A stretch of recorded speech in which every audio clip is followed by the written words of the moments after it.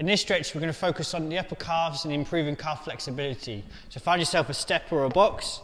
You're going to stand with your balls of your feet on the edge of the step, take one leg off, hold onto a wall or to a banister, and then we're going to lower ourselves down until a stretch is felt on the calves and hold out there for the time permitted.